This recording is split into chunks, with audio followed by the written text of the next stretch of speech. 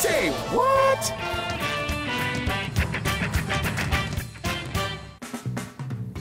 It's 6:43, Bridge Orion out and about. Michelle McDougall in with Say What? We are Canadian, eh? Oh, yeah. Yeah, so we're known world-renowned for being friendly, I would safe to say. And Most of us. Most of us, yeah. And also for our national symbol, the beaver. So you put those two together, and this one guy found an incredible animal on the side of the road, a talking beaver. Seriously, honestly, you gotta see this. All right. Hey, nice car. This is the beaver saying, nice car. Welcome to Canada. Nice day. Hello, sir. Welcome to Canada. Get off the road. Bienvenue. You're gonna get hit. Let's see if, oh, just a second. Welcome to Canada. Hi. Get off the road. Hello. Come here, I want to take your picture. I get your picture? Okay. Good. Stand up. Hey. Smile. Hey. Say cheese. Aww. Can you say absolute classic. friendly and Ridiculous. cute? I love Beavers are it. cute. Hey. Good morning down the Beavers. Do you remember you and I outside had a parking contest Yes. a couple of years I ago? think live on the air using City. I don't remember who won.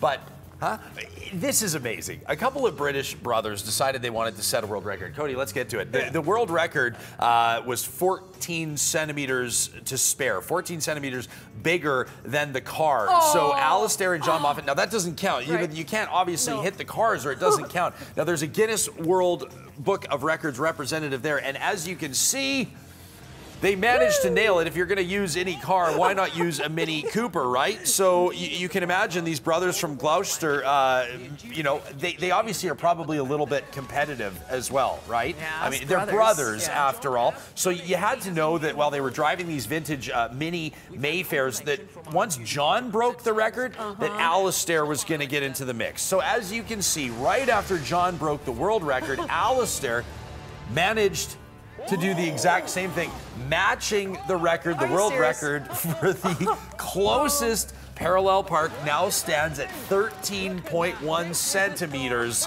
to spare. You can check out the full video at GuinnessWorldRecords.com. A hilarious video. We could use our news trucks, the Wouldn't that be- station vehicles. I know, to it's just test the that. thing I wondered about is the first 3 tries, they didn't pull it off and hit the cars, and I thought, if you try to pull that off and you miss, and it's strangers on either side.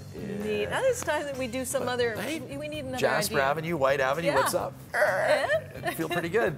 Do it early in the morning. Drive safe, kids. Yeah, a lot of parents who are watching early in the morning watch with newborn babies, and I know parents are sleep deprived because of all the different things go. Now, there's a symphony in Sydney that is well known for doing the backdrop for beer commercials. Okay. So fast forward to another idea they had. Okay, sleep deprived parents, send us lyrics and we'll sing it to some pretty famous music, and it is hilarious. You gotta see this. What's wrong with you?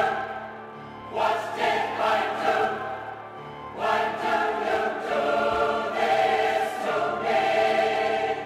I hope when you have some kids too, they drive you crazy.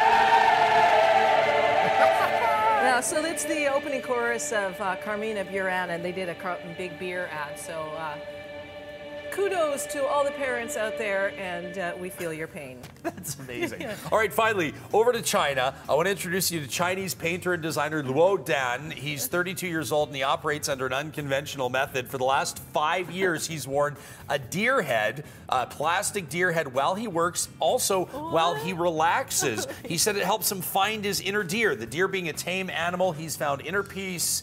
He's found his deer from within. Time now for the